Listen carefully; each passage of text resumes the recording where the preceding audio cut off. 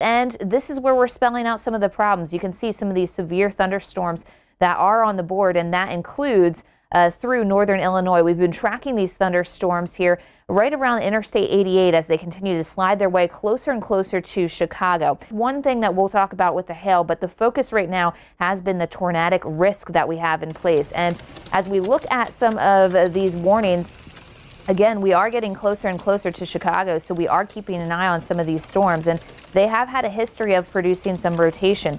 So as we watch this first one here to the north, this is a tornado warning here, and the storm right overhead here of Pingree Grove, and it's still working its way over Interstate 90 at this point in time. So as this pushes off towards the northeast, West Dundee, obviously in the threat there, Carpentersville, we are watching that threat for this storm to work its way on through. There's another storm system, and likely what you're finding here is that spin up, and that's going to keep pushing its way off towards the northeast too. So these are where we've seen the tracks of these storms working through, and a lot of this has been going on the Interstate 88 corridor. You can see there's the interstate, and there's another tornado warning off towards the south, and this one is flashing purple because it is confirmed. So we do have this as a confirmed warning here in Kane County, Illinois, and this is going to last until 7:30 Central Time. So we've got still several more minutes on this warning as it pushes its way on through. Then that severe thunderstorm warning does capture a little bit more of that risk. So again, keep in mind, there's still a lot more to come with these storms as they slide their way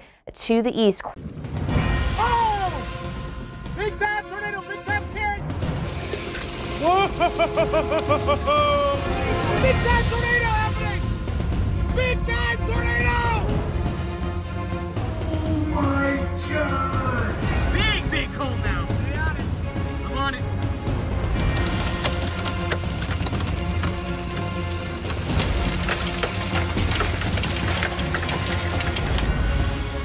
Oh, yeah. There's the end.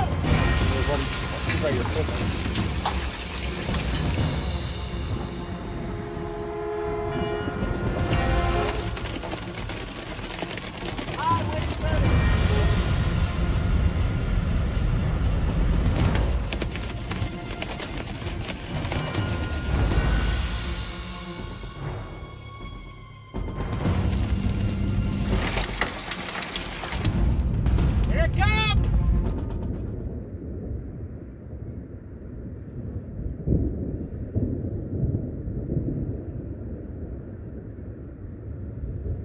If you can identify here this rotation, this was a much tighter rotation a couple miles off towards the southwest, and that's where it did produce a tornado in one of the Chicago suburbs. So we did have a report of a tornado near Chicago from this storm pattern, but the Chicago downtown getting the tail end of it as we speak with those frequent lightning flashes. You can see too across northern Illinois we've had reports of tornadoes overnight, and in fact there's been a couple of them stretching across northern Illinois with this complex of thunderstorms.